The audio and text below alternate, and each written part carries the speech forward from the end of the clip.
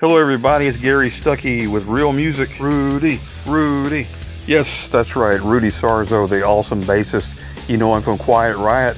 He played with Ozzy Osbourne, Whitesnake, and the Guess Who for the last few years, but he's back in Quiet Riot.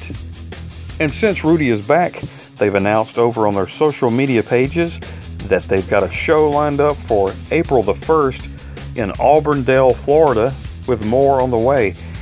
And Quiet Riot says they're extremely excited to welcome legendary bassist and Metal Health lineup founding member Rudy Sarzo back to the band after an 18-year absence.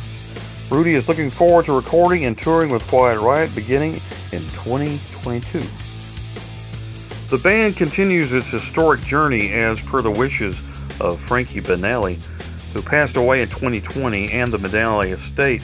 The band continues to play live with a lineup composed of Quiet Riot guitarist Alex Grossi, vocalist Jizzy Pearl, and filling Frankie Banali's shoes behind the drums is Johnny Kelly of Type O Negative.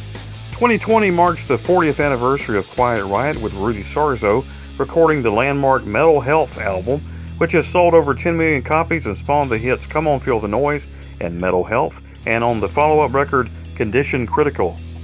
Sarzo appeared in the most notable music videos in the MTV age and toured with the band until 1985 and again from 1997 to 2003.